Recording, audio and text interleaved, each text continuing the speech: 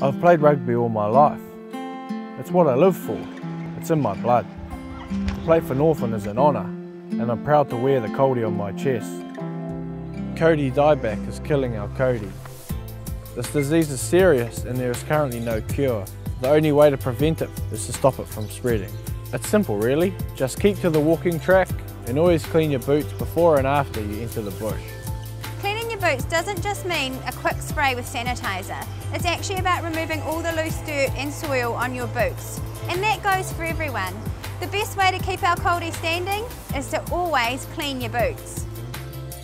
If you've got dirty boots, clean them at home before you go off to the bush. Getting all the dirt off at home is the best way of keeping our Kauri standing. But remember to use the boot cleaning station just to be sure. There aren't always boot cleaning stations available, but that doesn't mean you don't have to clean your boots. Before going into any bush for a hunt, make sure you and your mate have clean boots. And if you're in the bush and spot a Kauri, keep well away. This will help prevent the spreading of Kauri dieback and keep our Kauri standing. And remember to have your cleaning kit with you, so before you leave, clean your boots.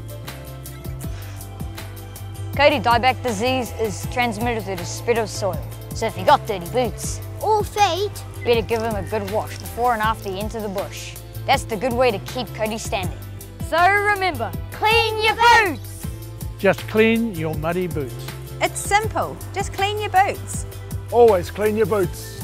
So come on team, if we're going to beat Kauri Dieback and keep our Kauri standing, then we all need to pitch in and clean our boots.